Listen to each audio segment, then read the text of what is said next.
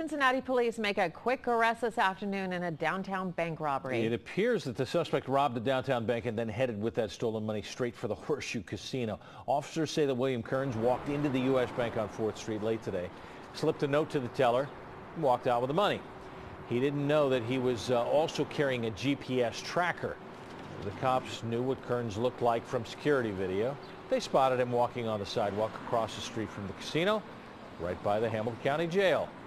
He got there pretty quickly from the bank. Police believe he actually took a cab.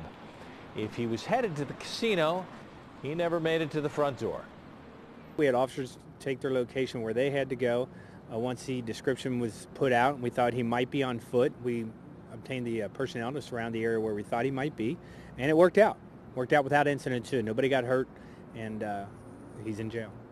William Kearns is now in jail, charged with bank robbery. Police say that he may have managed to get away from the bank with money, but he couldn't get away with the crime.